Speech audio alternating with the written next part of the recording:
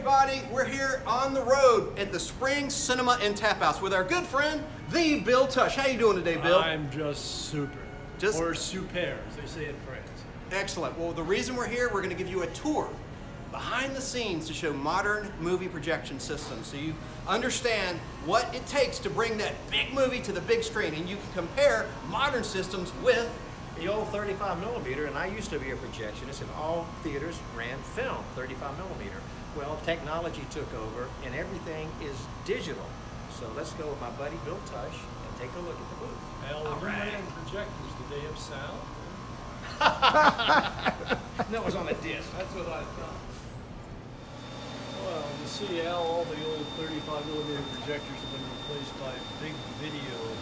Digital projectors. Digital projectors. And then these put out a great image on the screen, but it's not as much fun as when I was a projectionist. Well, fun for you because you were a projectionist. Projectionist. The average film goer doesn't. But people in the theaters today, they don't really care if it's film or digital, as long as they can watch the movie. The quality's gotten so good you really can't tell the difference anymore.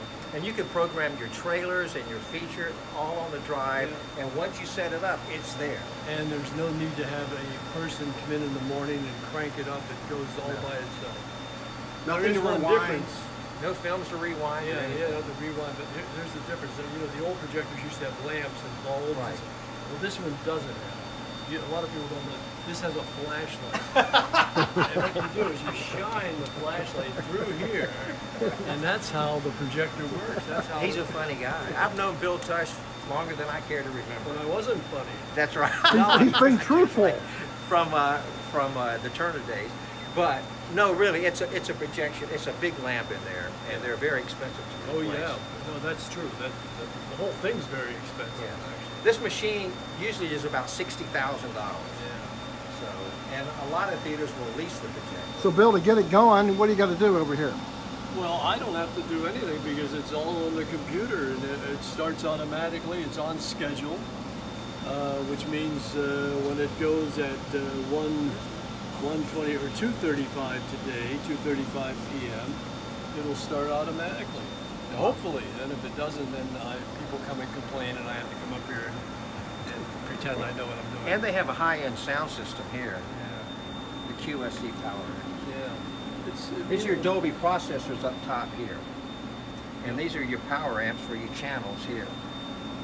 But they made the old 35s into stereo too, didn't they? Oh yeah, Dolby Digital. We see we still have some old reels over there from the days when we ran a film. A platter. Well, that's not the platters over there. This is just so you wouldn't have to, you know, the films used to come on 8 or 9 reels. And they would put them on these large reels and then wind them onto a platter system. Yeah. So meaning it would go into the projector and then rewind itself, right? It's like a continuous loop. Yeah. But video, it's so much easier. So anyway, I hope you enjoyed your tour. We'll stay and watch a movie. All right. Thank you, Al. All right.